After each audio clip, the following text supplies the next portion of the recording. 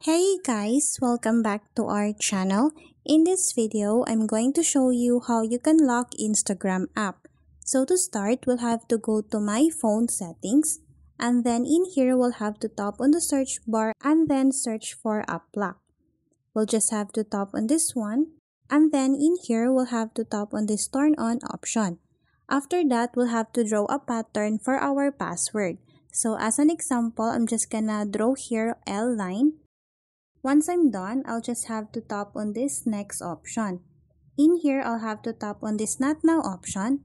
And then after that, it will automatically show me apps where I can use app lock. Since I don't want all of this app to use app lock, all I have to do is to unmark or remove the check mark.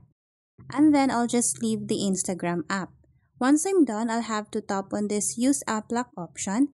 And then I'll have to verify it with my fingerprint. So as you can see, Instagram is now using an app lock. After that, we'll have to go back and then open my Instagram application. So as you can see, my Instagram app now uses app lock. Then to open my Instagram app, all I have to do is to draw the L pattern. So that's how easy you can lock your Instagram app. I hope this video helped you out, and please don't forget to subscribe, hit the like button and the notification bell for more upcoming videos. Thank you, and we'll see you on our next video.